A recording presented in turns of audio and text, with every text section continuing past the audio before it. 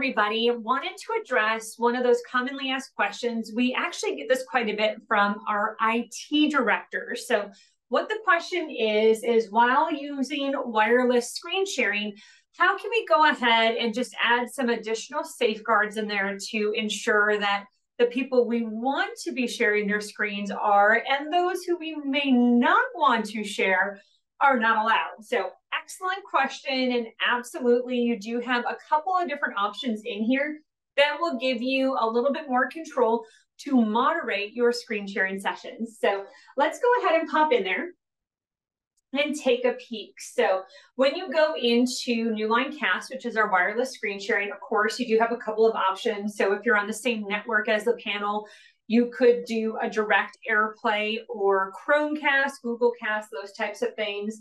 However, if you are not on the same network as the panel, you do have the option either to go through the app or the URL to share your screen up to the panel. And as long as you know the session ID, you could go to the website and get connected to the panel. So you have some options to give you a little bit of control and some added features while you're using wireless screen sharing.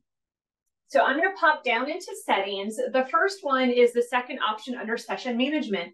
Definitely recommend this just in general because it does give you quite a bit of functionality when you're doing wireless screen sharing. And that is to turn moderator mode on. So I'm going to go ahead and just turn that on. And you'll see, I'm going to close out of settings for a moment. As I do that, it actually reset my session ID. I gained something new called Grid View, which allows you to have up to 4 people sharing simultaneously.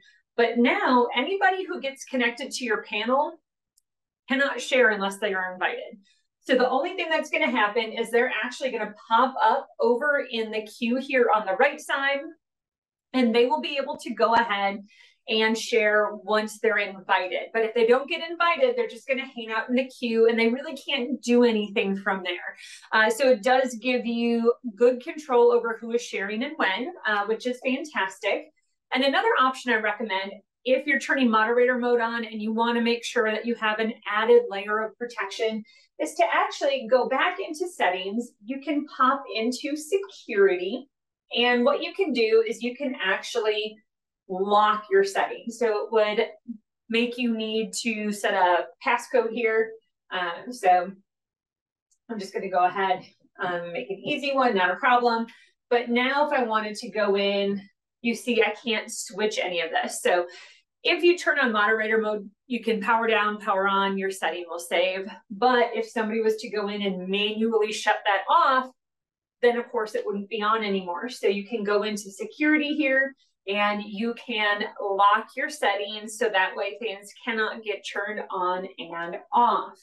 There is an additional option that you do have if you wanted to, just depending on how you want to get connected. Of course, you could allow only local connections, which would mean only being able to use Apple AirPlay or Google Cast. Completely up to you. You do you, but that is an option that you have. So you can kind of control things here. The other option you have too is, hey, not a problem. We're going to allow faculty or folks to get connected through the app, but maybe on the network, we're going to block the URL.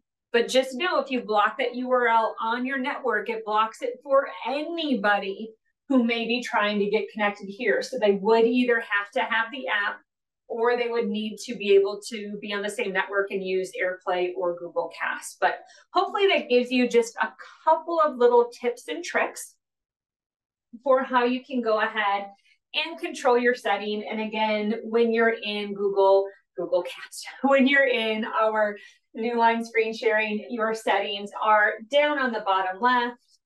Session management is where you'll find moderator mode, and security is where you can go ahead and lock your settings.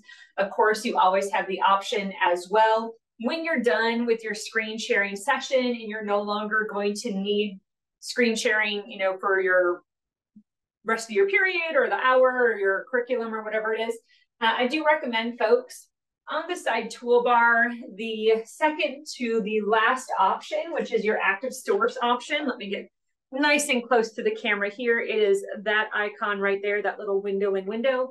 You can go ahead and just give that a tap.